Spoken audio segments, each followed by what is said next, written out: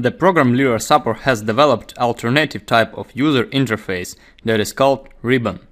It increases intuitiveness of creating, editing, and analysis of design model. The program provides a set of interface styles: ribbon standard, ribbon plus, ribbon steel, ribbon reinforced concrete, and ribbon user defined.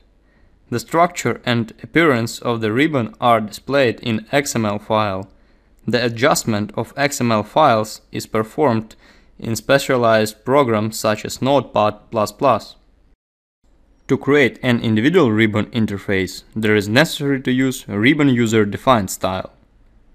Using the opportunity to correct this style, the user can rename existing tools, create new tabs, and fill them with necessary panels, and those in turn with comments. Thus, the user creates own desired style of ribbon interface, generates the necessary number of tabs, and creates the comments which best corresponds to the specificity of task. The use of individual style allows maximizing the performance of work.